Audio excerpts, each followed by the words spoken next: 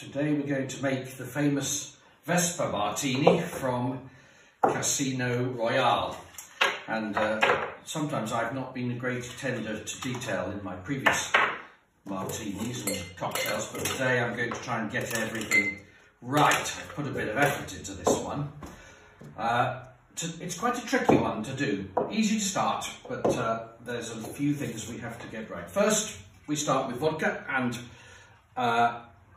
Bond and Ian Fleming are quite certain we need to start with Gordon's. 3 measures of Gordon's was what he says in Casino Royale, and 3 is what he's going to get.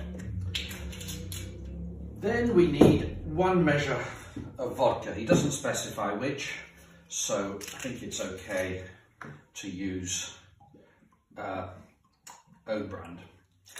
No point in wasting money on expensive vodka that you're never going to taste. But then it gets tricky. Bond says he wants half a measure of Quina Lillet, and I bought this thinking this was the stuff, but it's not. I got stitched up for Lillet Rosé, which is not even near to what we should be having. And Quina Lillet is no longer made. It was a very quinine flavoured vermouth. But if you go onto Google, the nearest thing you can get is Cocchi Americano. Nothing to do with America, but it is a very quinine vermouth. And that's the nearest you can get to what Bond ordered, so half a measure of that.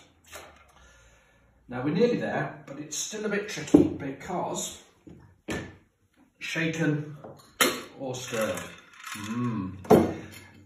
Bond says shaken, but everybody who's an expert thinks that Ian Fleming was taking the piss, and that actually stirred is the correct way for a martini. You shake cocktails with fruit in them, but a martini should have been stirred. So we're going to stir it. We're going to take a nice piece of lemon into the glass, and this, when I've finished, will be the perfect James Bond martini, even named after Vesper. It's quite a big martini.